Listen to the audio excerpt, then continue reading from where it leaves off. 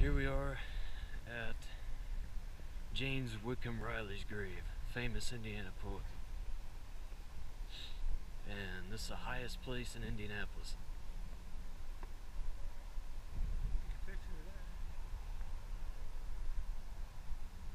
James Whitcomb Riley, born October 7th, 1849, Greenfield, Indiana. Died July 22nd, 1916, Indianapolis, Indiana. I don't have a quarter.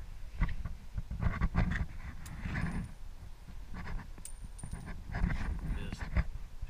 There you go, James. All you can see is, those like his parents?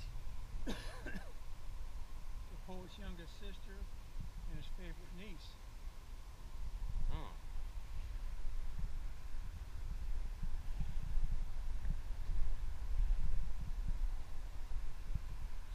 And where's the president? See, where's the president?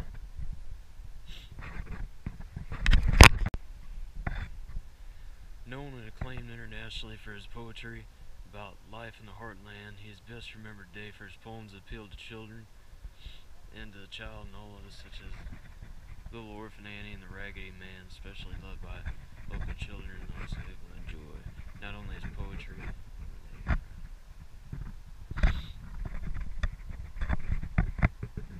That's pretty cool. What? What? Good God, you can see. Is that Indianapolis? Yeah. You can see the city from here. Yeah.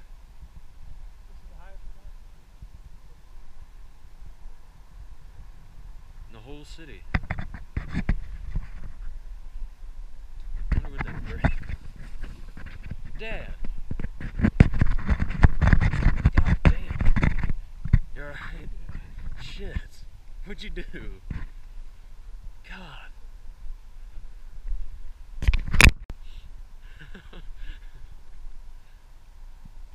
I don't know, it looks like an electrical box or something.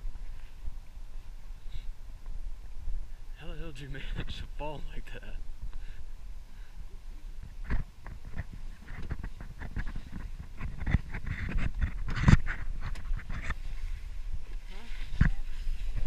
I heard somebody bang this back.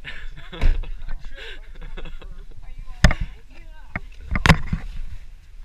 Did he fall in? Are you okay? God. What did I say? It looked like he tripped. He tripped over the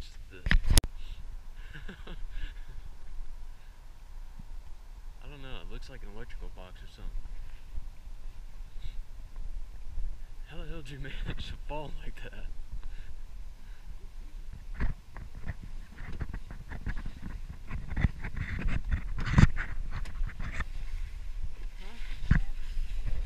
I heard somebody bang this back. I tripped. Are you alright? Yeah. Did he fall in? Are you okay? God. What did I say? It looked like he tripped. He tripped over this place is crazy. What am I learning? I'm just seeing people of history. I'm not learning anything. Oh, it's Coles. Yeah, Colts Thursday. Colt Cersei, who's that? Owns the Colts. Oh, The guy that owns the Colts. is he dead? No. It must be his dad or something. Dad, yeah. Is he gonna be buried there? His private area is We could get. I don't be good on something. right there. Might slide on down. You want to be buried next to James Whitcomb Riley, or close to him.